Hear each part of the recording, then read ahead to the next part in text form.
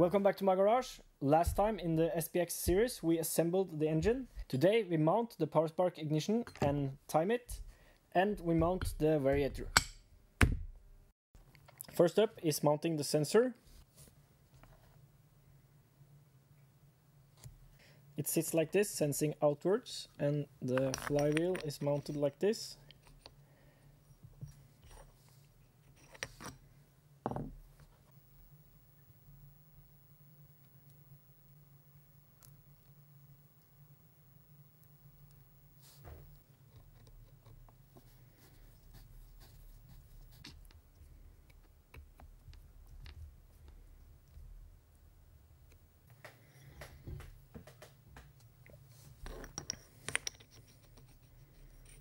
As the PowerSpark needs to sense the magnet 65 degrees before top dead center, I would like to set the crankshaft at 65 degrees before top dead center, then set the magnet so that the sensor is sensing it, and tighten it down.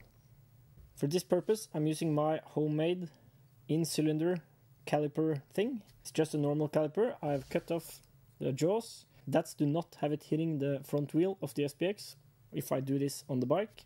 It's welded to a chopped off spark plug, and I can thread this into the plug hole, calculate how many millimeters the degrees I'm after transfer to, and set my piston at the correct location.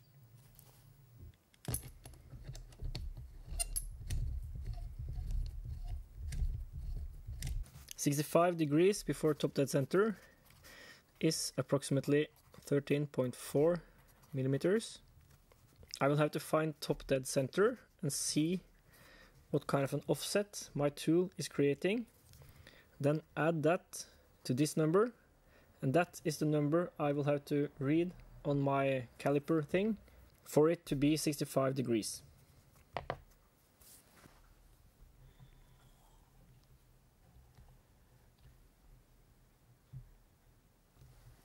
So top dead center is at 50.4 millimeters.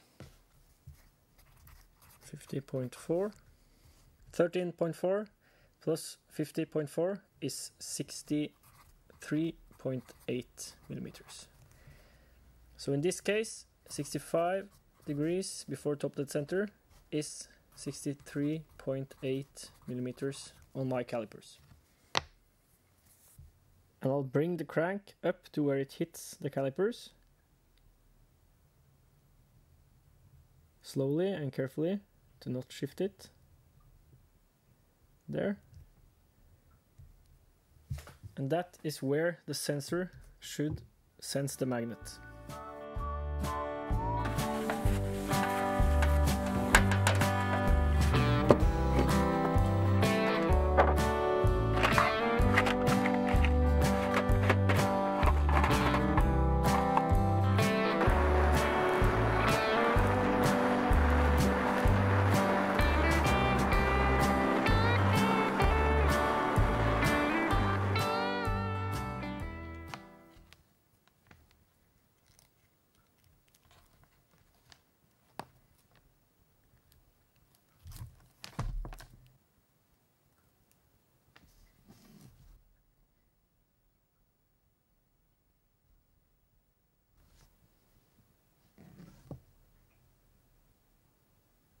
Now the PowerSpark is in sensing mode, and now as I move the magnet close to the sensor, we should see some lines showing up here.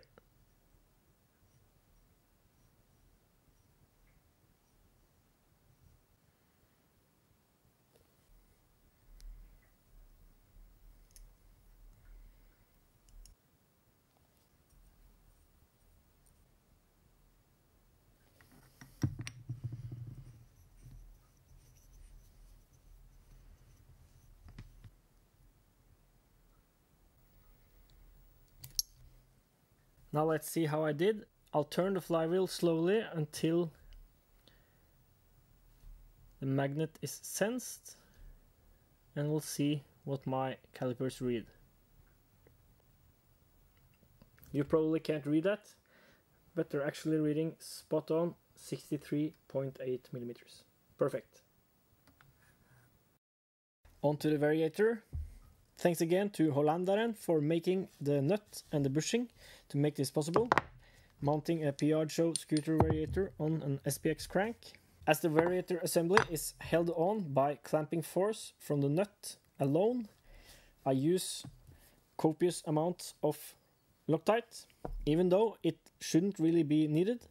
If you do the calculations, which I've done, of the clamping force from the nut and the force applied with the belt riding at the outer edge of the pulley, it is far away from the force needed to twist this sheave on the axle with the force from the nut.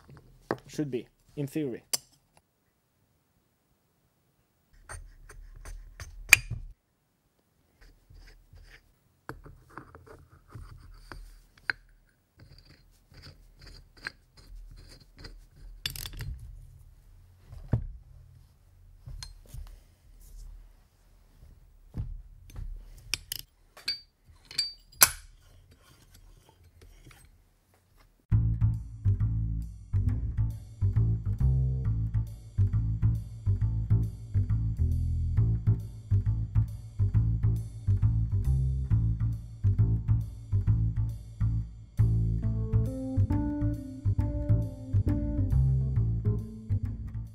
I'll mount the engine in the frame, and next time, hopefully, we'll start it and do a dyno session. Thanks for watching.